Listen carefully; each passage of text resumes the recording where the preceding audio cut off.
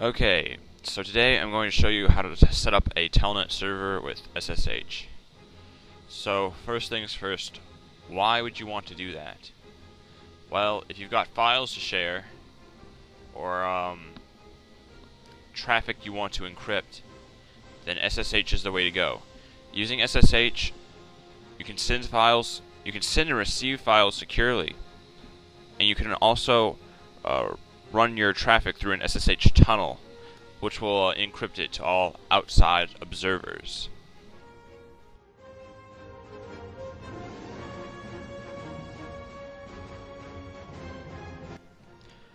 Okay, so the first thing you want to do is to get your server software.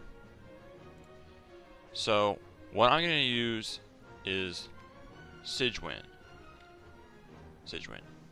And right there where it says setup.exe, that's where you want to download, that's the file you want to download in order to set up your SSH server. We could use a different server software.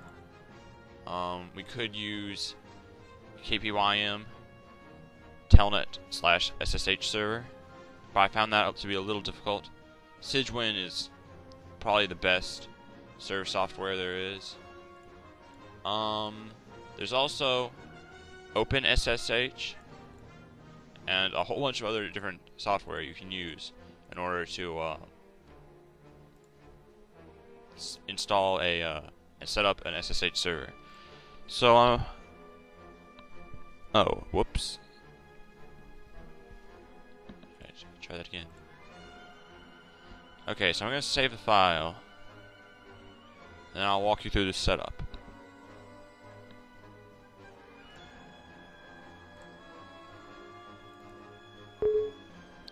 Yes.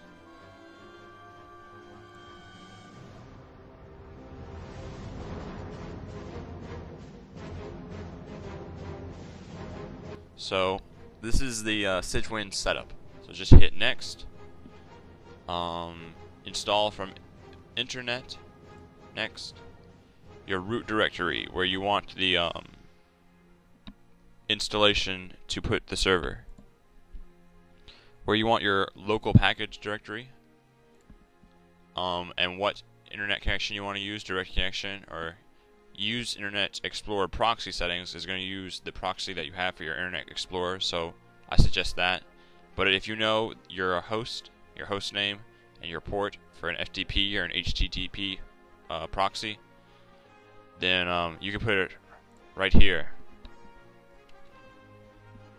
and set it up that way. But let's just go ahead and use Internet Explorer proxy settings.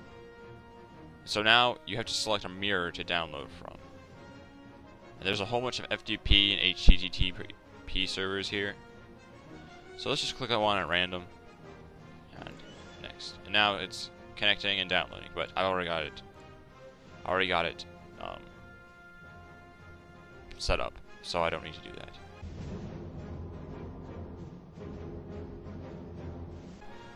Okay, so what we're going to want to do is we're going to go over to our Sigwin terminal and click on that once you get it installed.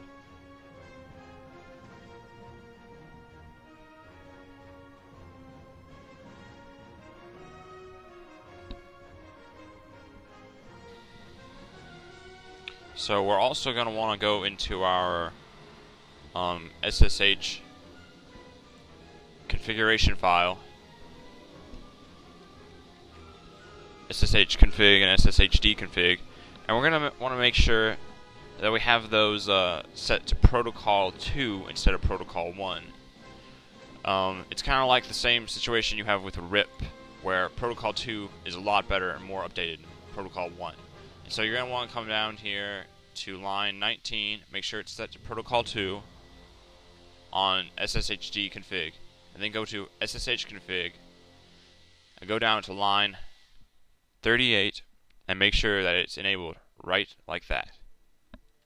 And then once you have that done, we can just go back to our terminal and set up the rest of the server. Okay, so in order to actually start the SSH server, what you want to type is net start SSH. Or rather, let's start SSHD. And then that's what it looks like. And then hit enter. What? Access isn't... Oh, okay. So, something that's important is if you're on Windows 7, you need to run SSH. You need to run that as an administrator, or else it won't work. So yes, we want to run this as an administrator. So, net start SSHD. All right. So because I already have it installed and I have it set up to I have it set to automatically start every time my computer boots. The service has already been started for me, but here it'll say the service has been started and some other confirmation stuff like that. But if you want to change that and have it start up, you can go to services.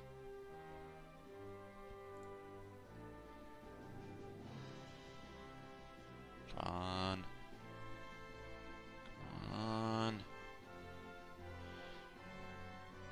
You can have it go to services, and right here it says SSH SSHD, which is the SSH server. And you can go to the properties, and you can have a startup type. And see, I selected it on Mac because I want my SSH server to always start up when I start my computer.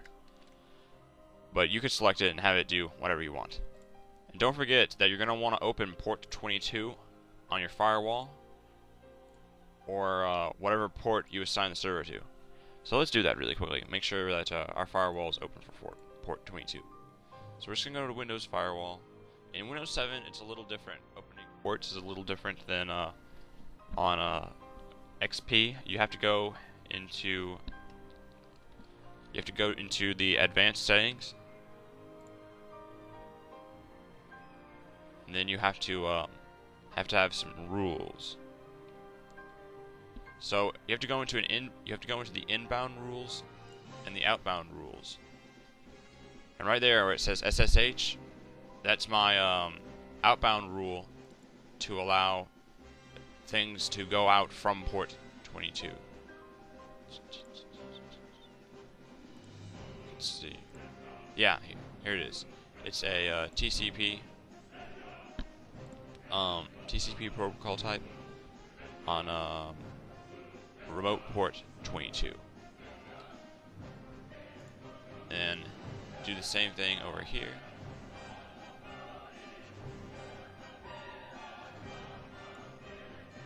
Also a SSH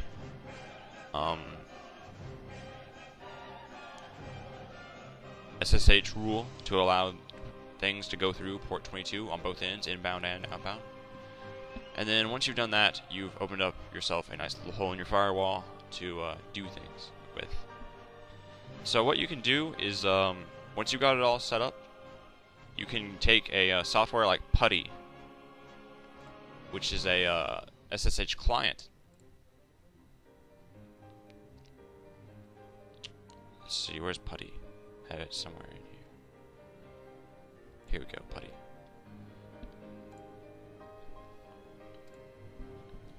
I think this is like the third time I've downloaded Putty. But you can use SSH client to connect to it.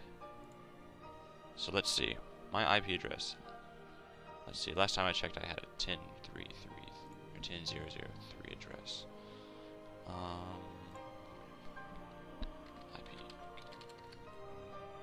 Okay, I still have the same IP address. So 10.0.0.3.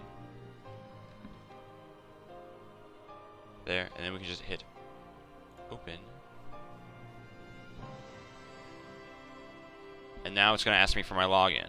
So I can use my whichever user account. It'll use your user accounts to as users for the server. So Austin and my password. There we go. Success. I am now logged into my SSH server.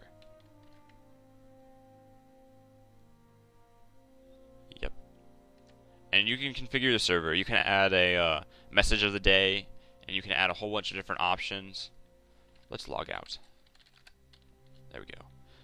But that is how you set up an SSH server on Windows 7.